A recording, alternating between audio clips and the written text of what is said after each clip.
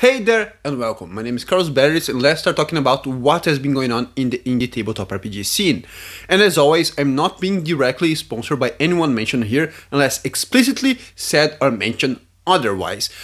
Some links may be affiliate links so that they can benefit me without cost you anything extra, but probably not most of them, and either way, all the links will be in the description together with some timestamps so that you can jump to the time of your liking. And this time around, we start with a title from RPG-C, the Southeast Asian scene. Ingat is a submission for the BIPOC Vamp Jam, and in this game by Bran, you play as vampires that can only remember some events, and that half collection of this chain of memories will try to make them forward or bring them forward. It is a gemless game that only uses D6s and the idea of trying to unravel these memories and discovering if you will be able to retain them, like if you will have the option of retaining your all memories, is a pretty interesting deal and good kind of hook for me. From RPG Latam, this time around the Latin American tabletop RPG scene, we have Banner by Misha Panarin. Banner is a solo journaling game of anti-colonialism and historiography released as part of the Lost and Found Jam that we mentioned on the last episode or something. And it is, as you might expect, about a banner. People were exiled, but they still have this banner under which they can rally. And it begins as a simple embroidery, but can reach several meters long by the end of the game, so that you can just progress with the banner. This is the idea of the Lost and Found. Continuing with the Latam scene, Exalted Funerals, which is always contributing with the indie scene and has published physical versions of plenty of Latam titles, which I'm just exalted by that. But a part of the Exalted Funerals one, there is a physical version of Riverbend. It is a fishing adventure and actually a hack from Tunnel Goons. You prepare for this fishing quest in which you have the goal to get enough food to feed your village. The PCs will face water monsters, find lost artifacts perhaps, and to be assisted by cats that descended from the outer space. This is just icing on the cake, and you just have to play it because it sounds amazing and you can have a physical copy of it all. And during this week there were 2 releases by Monkey's Paw Games to complete the Little Coffin trilogy that we mentioned last episode. And it started with the Tomb of Theurge, that was the title that we already announced, but this time around we have 2 of new ones that are Secret Bastard Dungeon and Barrow of the Bugbear. The first one takes you on an exploration below the ruins of Summer Palace, where it is supposed to be the dungeon or laboratory of a former duke that tried to produce the perfect hair through forbidden magic, unfortunately. But this duke, or perhaps even their pro, was assassinated as soon as he managed it, bricked away in a sad lab-like, or dungeon, perhaps. You will try to find it out. The second one is a 3-fold pamphlet dungeon putting you on chase of a goat that is claimed by the bugbears that was taken by a wolf. However, the clues point otherwise, and you will try to find it out if the bugbears are telling you the truth or not. About wolves, because not all of them are taking some goats. Actually, the well-known Children of the Night, but this time is Children of Midnight. Quick Start just launched and it is looking so damn good. An interesting release using Forged in the Dark, where PCs play as witches and their familiars, forming a coven for mutual support in this world that we live in. We all need some support, right? And there is a lot of danger in every corner and nobody can live alone.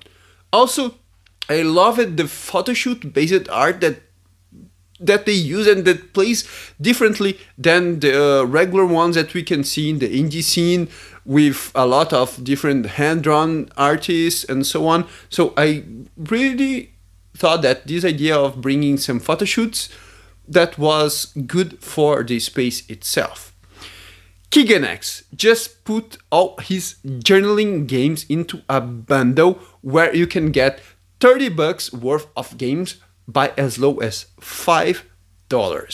It is all his released journaling games, including his Russian Alone game that is the Necromancer, and all his Google Docs story game that is called Fragmented. Just thinking about a Google Docs journaling game is satisfying for me as well. But you can have all of these games that are worth $30 by $5.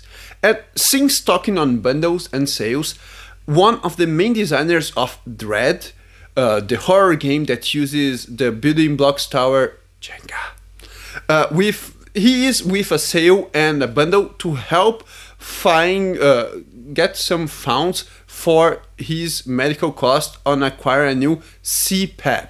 And CPAP is a continuous positive airway pressure, a machine that helps someone with apnea to sleep. So since he lives in a country that does not provide that, no universal healthcare. But beside the point, the bundle has every title at 20% off, or the whole bundle for $50, and you have plenty of issues of the World Without Master, that is a kind of zine that you can get for Sword and Sorcery, mostly. Wolfspell, where you play as wolves in winter, and also many more other titles, and you can get there and help someone with their health bills. And a quick piece of news in Lay of Hands, the game that we mentioned last week, but about a traveling healer, the post-apocalyptic world and all of that. They released the SRD, the system reference document, as promised, as I mentioned last week, and now you can create games based on this D12 system. Bear in mind that this SRD is not simple rules to try and teach you how to play the game, like some people think about SRDs. No, it is for creating other titles based on the system.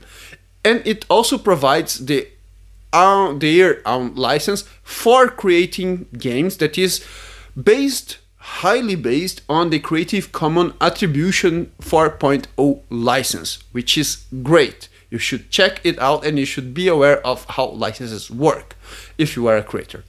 But now on threads and posts, first with a thread for the ones that have not that good time traveling Twitter. This is a thread that is mostly safe. This thread by Brian talks about the whole aspect of sanity mechanics and how they generally are pretty toxic, and they encourage toxic behaviors, to say the least. But they also provide some different ways in this thread on how to try and approach, and it is a very informative thread on how we can get this idea of the sanity in games. And I highly encourage you to read this thread, either if you like horror games or if you are thinking about playing one or creating one even more. So check this thread out, because it's highly informative and it's a great one to just start on thinking about how sanity regularly works in tabletop games. On posts, because since I put a thread, I will not let you together just alone on Twitter. Posts, we have the recent post that is from the Random Adventure Jam or based on it, and many more people trying to bring your right adventures for games, Luke Gearing compiled a blog post with his steps on writing adventures. It offers some techniques to do it, or at least his way of creating adventures. It is an interesting one, not only for novice people trying to write their first titles, but also for anyone that's trying to write a title. They may find some blockings, or they just want to try a different way. This is a great place to start. Okay, for today, I believe that's it. If you like the video, like the video, share, subscribe. You know how internet works. Let me know in the comments what you are liking about it, what you preferred of this episode, what you disliked about this episode as well. I am always open to criticism. You know that you can pay me a coffee on Ko-fi. I'm trying to get a better computer because mine is suffering a lot. I am so happy that we are getting some milestones on subscribers, and you can support me also in itch.io with my games, and I will see you all in my next video. So, see ya!